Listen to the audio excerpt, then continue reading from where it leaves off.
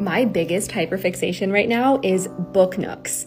They're essentially miniature kits that you can build that end up being these adorable little worlds that you can slide into a bookshelf, and I am just absolutely obsessed. As someone who is a little neurospicy and has a really hard time with mindfulness practices, I find this to be such an incredible activity that can help me quiet my mind, stay mindful on a task for hours on end, let go of the thoughts of the day. And because everything is so small, you make progress so quickly, so that dopamine hits, and it really gives me a big sense of accomplishment. And also just look how cute this is. There are so many different book nooks online with different themes. I got the one with the bookstore first, but I'm working on a train station one now, and I highly, highly recommend if you want something to just calm your mind and get into the zone.